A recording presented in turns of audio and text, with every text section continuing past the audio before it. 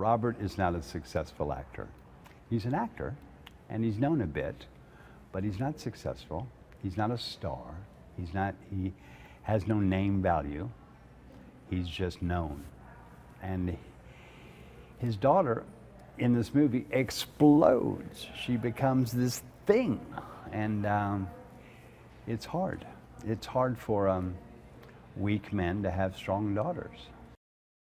Sound changed the world, and especially in movies. I mean, it changed the world. It changed how you felt in a movie. It changed how you got involved in the movie. It changed everything. And so, you know, before sound, it was a picture, and it was happening, but it didn't go in you like sound does, and reverberate in your body and make you feel the sound of a voice, of a car accident, of a scream, of a gun, whatever it is.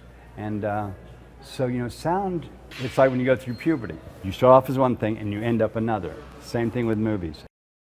It is Damien, it is Brad, and it is Margot. This combination of artists is unbelievable. Wait till you see this.